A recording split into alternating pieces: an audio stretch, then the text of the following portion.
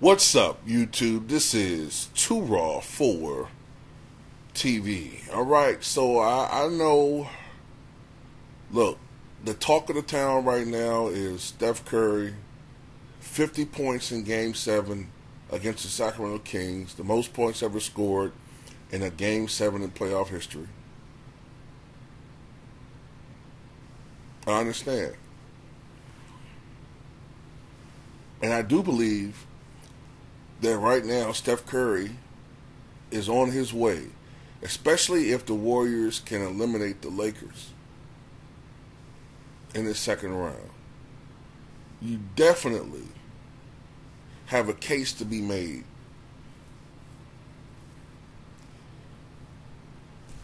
that maybe Curry is the premier player in the NBA over the past 10 years, 12 years, not LeBron James.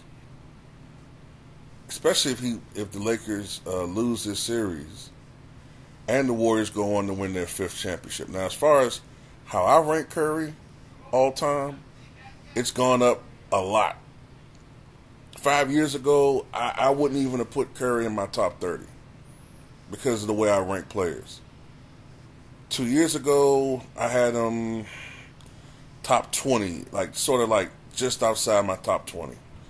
Last year, I had Curry in my top 15. If they win a championship this year, I'm going to have to put Steph Curry in my top 10. All time. No doubt about it. It'll just be, at that point, I think not putting him in the top 10 if he wins the 5th championship, and especially a second Finals MVP, at that point, I think it's just hating on Steph Curry. But can I put him ahead of Magic Johnson? I can't do that. I can't go there yet. I can't.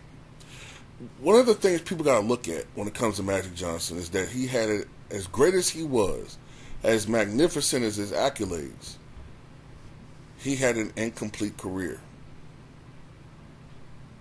You got to remember that this is a man that was forced to retire when he was only 32 years old. Steph is 35. 35. Now, of course, Magic had the little small cameo, 95, 96, but he wasn't the same dude. And at that time, I think he was playing power forward, point forward, or whatever. But Magic Johnson is, to me, the most transformative player we've ever seen. Now, Steph Curry definitely has altered and changed the game in ways that we've never seen. I mean, he's popularized the three-point shot, for better or for worse, because, you got some guys that are trying to emulate Curry and they can't shoot. But one thing that does have to be remembered is that even though Steph Curry popularized the three-point shot, analytics had already begun altering the game before Curry's immense popularity began. As early as 2010, we were already seeing subtle changes in the NBA game. The three-point shot was starting to be seen more and more by teams. Front offices were not as interested in plotting big men like Kendrick Perkins, and they were more interested in these European bigs who are really power forwards that they could use as stretch fives and stretch fours. We started seeing a change then, even 2010, 2011, 2012. But we have never seen a guy like Magic Johnson before or since. Not quite. Not like him. We got to remember, when Magic Johnson won that championship in college, the NCAA championship over Larry Bird and his Indiana Sycamores, right? When the Spartans beat the Sycamores. And it was pretty much when it was determined that the Lakers were going to draft Magic, when they drafted him. Most people assumed that Magic was going to play power forward because the Lakers already had Norm Nixon. You know what I mean? Norm Nixon was very, very damn good. All right. Let me go to Norm Nixon right quick. By the way, Norm Nixon's son, his actual son, is portraying Norm, his father, in that HBO series, the Showtime series. That's actually his son, if you didn't know that. But Norm Nixon, for his career, averaged 15.7 points, 8.3 rebounds on 48% shooting from the floor and 77% from the line. He was a really good damn player. And from 1977 through just look at his numbers, through 86, he averaged 16.4 points, 8.5 assists, and 1.6 steals. And he was at his absolute best from 1978 to 1985. From 1978 to 1985, Norm Nixon averaged 17 points a game, 8.7 assists, 1.6 steals, 49% shooting, 78% from the foul line. So he was a more than capable point guard. He was good. So when it was found out that they were going to put him in the backcourt with Norm Nixon, Magic Johnson, a lot of people was like, wait a minute, you can't have a 6'9", 220 pounds playing in the backcourt. First of all, a guy that big, he's going to have a high dribble. Defensive guards are going to eat him alive. They're going to rake his ass, strip him. He's going to average 6 turnovers minimum a game. You can't have that. Then he's probably going to be comparatively slow to the other guards. I mean, it's one thing to be gimmicky in college, but the NBA was a position league. You're 6'9", you're 220, you need to be in the front court. You know, you're 19, 20 years old. Eventually you'll fill out, he'll put on some weight, maybe get up to 235, 240, and he'll be a really good power forward that has some passing ability. Maybe he could be like a baby Walton. That's how they was thinking. Maybe, you know, he could be a real good passer. Maybe he could, learn some post moves. Maybe he could average something like 20, 10, and 6 or something, right? Nope. They were going to put him at the guard position. You got to remember, the first couple of years, Magic played small forward. Shooting guard, not small forward. He played shooting guard while Norm was point guard. In the earlier years, Magic averaged around 8, 9 assists, but after they traded Norm Nixon and he took on full-time point guard duties, his assists went way up. But anyway, man, they thought he was going to struggle in the NBA.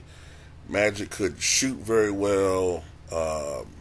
Every nightmare scenario that Ben Simmons fulfilled, many people had those suspicions about Magic Johnson. They didn't realize the competitor this guy was. You know, Magic was a guy that smiled a lot, and he had the media savvy down. And even though he was 19, 20 years old, you know, he was raised by his parents to be a very respectable young man. He had a gift of gab. He had electric personality.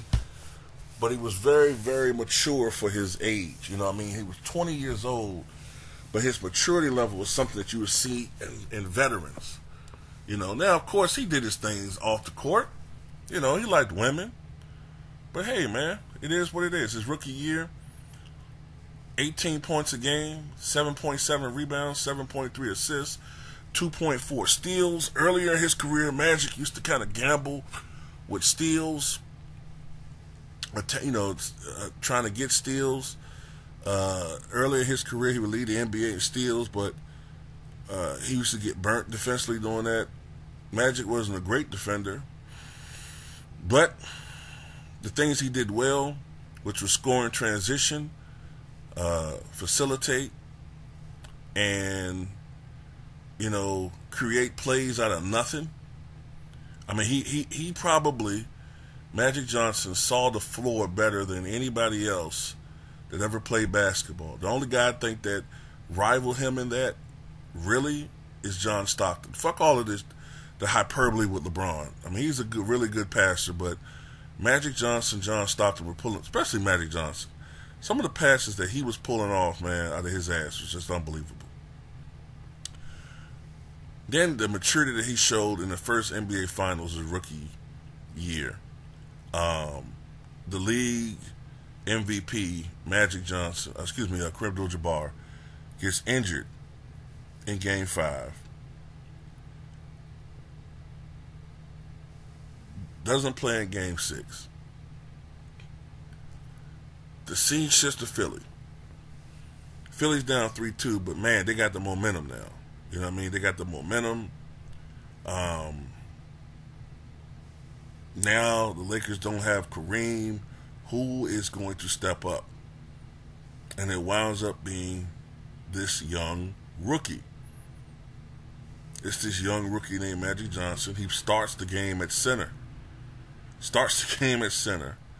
Out rebounding the Philadelphia 76ers front line. Shifts over to other positions during the game. Shifts over to small forward. Ends the game, I think, playing point guard. Winds up scoring 42 points, grabbing 15 rebounds, dishing 7 assists. That's why I laugh when people say Magic was struggled today. What are you talking about? In this positionless league where defense isn't as important? And Magic would have, to me, Magic would have eventually become a good three-point shooter. I've said this before. In the seasons where Magic took, I think, 2 or more three-point attempts per game, he shot 38% from 3. The years when Michael Jordan took 3 or more three-point attempts per game, he shot 38% from 3. It's the years when they weren't shooting threes, and that wasn't part of their game, you know, and it wasn't, and those three-point attempts weren't coming in the natural flow of the game, their percentages dropped because they weren't shooting threes back then. It wasn't important. But as it became more important in the late 80s for Magic and even more important for Jordan in the 90s, they both became good three-point shooters. Another good indicator of three-point shooting, for Michael Jordan at least off the top of my head, is the finals. Now, Michael is a 32.7% career three-point shooter in the regular season for his career, but in the finals, 36.8%, 37%. So what is that telling you? But back to Magic, man. Wins a championship, wins Finals MVP, goes on to win 5 NBA championships, 9 final appearances, and I think the most important, no, not the most important, but the most impressive to me is what he did in 1991. Without Kareem Abdul-Jabbar, right?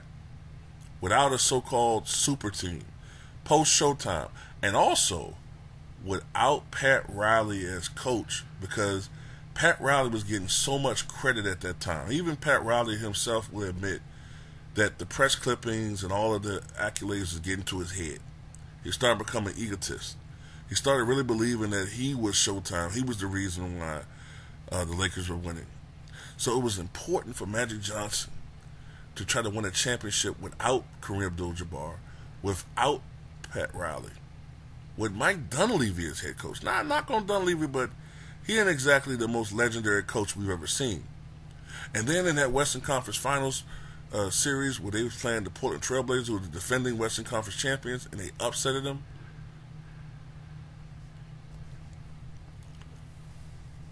If it wasn't for the fact that they were going up against Michael Jordan in his prime, Scottie Pippen near his prime, the hungry Bulls team, it was just too much, man. But the fact that Magic took that team to the finals on his back.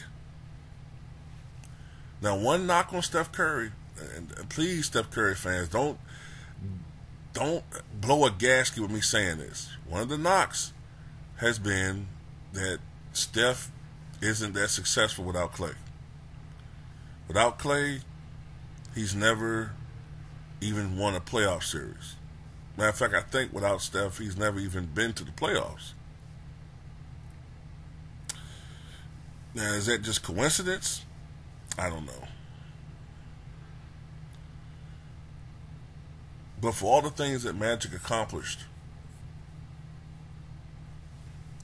I don't know, man. You gotta look at Magic's career.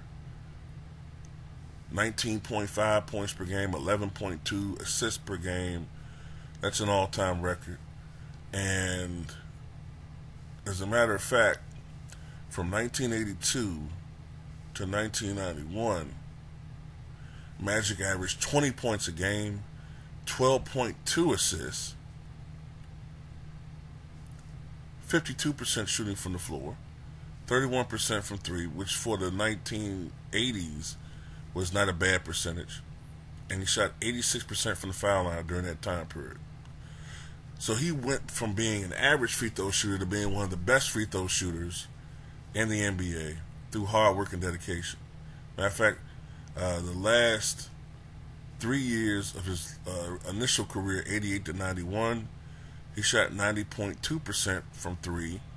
90.2% from the line, 49% from the floor, and 34.3% from three. 34.3%, which in the late 80s was a really good three-point percentage. But they'll tell you that Magic couldn't shoot threes. Now, he couldn't do what Steph Curry could do. You know, he couldn't shoot from deep or, you know, shoot off the dribble on the move. And the degree of difficulties which Steph could shoot. But if you leave him open, he could make you pay. During this 3-year period, he averaged 21.4 points, 12.3 assists.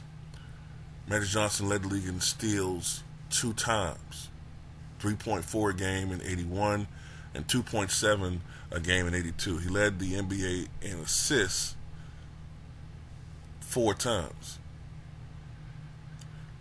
For 1, 2, 3, 4, 5, 6, 7, 8, 9 consecutive years, he averaged at least 10 assists per game. Matter of fact, during that period of time, he didn't average lower. The lowest he ever averaged was 11.5. No, excuse me, it was 10.5 and 82, 83. That's the lowest that he ever averaged during that time period. I don't even want to go through all the accolades, man. 5 NBA championships, 3 Finals MVPs, 3 league MVPs. I mean, we know all the accolades at this point, man. You don't need to go through all of it. One of the things that does pique my interest, though, is if he was able to have the career that he wanted to have.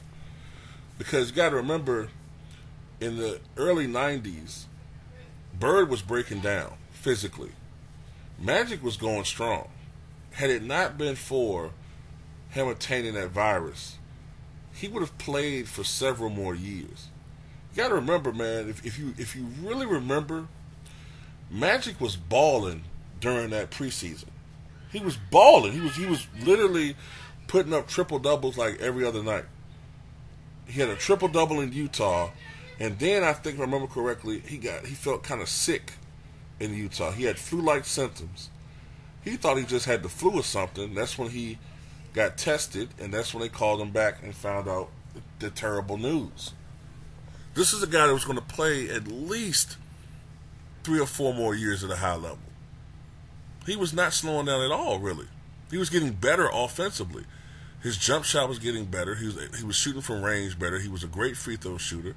Of course, the last 6 years of his career or so, 6, 7 years, he had added the jump hook. You know, he was a guy that could be a scorer. Matter of fact, remember that game against the Warriors in 91 when he dropped 44 points? So he was a guy that was expanding his game, getting better. And I really, truly believe that if he was still there in 1992-93, I think that Barkley would have went to the Lakers, instead of the Suns. I really do believe that. And if he was playing with Charles Barkley, Magic Johnson, his assists would have went up. He would have started leading the league in assists again over John Stockton. His scoring would have went down a little bit, but he would have been a beast. And maybe he could have won a couple of more championships. And if he won a couple more championships, and we're talking about 6, 7 championships, I know this woulda, coulda, shouldas, but I do believe if he played with Charles Barkley, he would have won at least 1 more championship. And then if he won another championship or 2, now we're talking about 6 or 7 championships. Now we're talking about 10, 11 NBA final appearances. Now we're having a real, actual discussion about whether or not Magic Johnson not only the greatest point guard of all time, but indeed the GOAT. So yeah, I can't go there yet with Steph. I can't go there off of this 50-point performance. Now, if they go on and win a championship, and Steph has 5 championships and 2 Finals MVPs, now I'm really starting to think about it. Now I'm starting to think about, well, okay, do we have a debate now about this? Is this something that is debatable? And I would say yeah, but I don't want to go there yet, not quite yet. But anyway, tell me what you guys think. Plus, oh yeah, before I finish that, I didn't even touch on the impact that Magic Johnson had within the NBA. That is something I didn't even touch on. As popular as Steph Curry is, and I did a video on my other channel telling you about how Steph has been featured in every game, virtually every game that the NBA's got high ratings. Yes, but Magic Johnson and Larry Bird, when they say that they saved the NBA, they mean that. Like, at the rate the NBA was going in the 70s, the league would have contracted. They would have had to have, some franchises would have had to fold eventually. Some of your favorite teams would have had to fold and, sell, or just pretty much just quit altogether. I think if the league had continued to struggle, there would have been more and more of a push to create a league or recreate a league to compete against the NBA. The NBA was headed toward financial ruin. And then comes Magic Johnson and Larry Bird. And when I say the NBA popularity improved dramatically, I used to have the numbers in front of me, man, but I put it like this. The NBA went from tape delay on ABC to CBS, where some of those games between the Boston Celtics and the Lakers, they were getting 25, 30 million viewers in the 80s. Okay? In the 80s.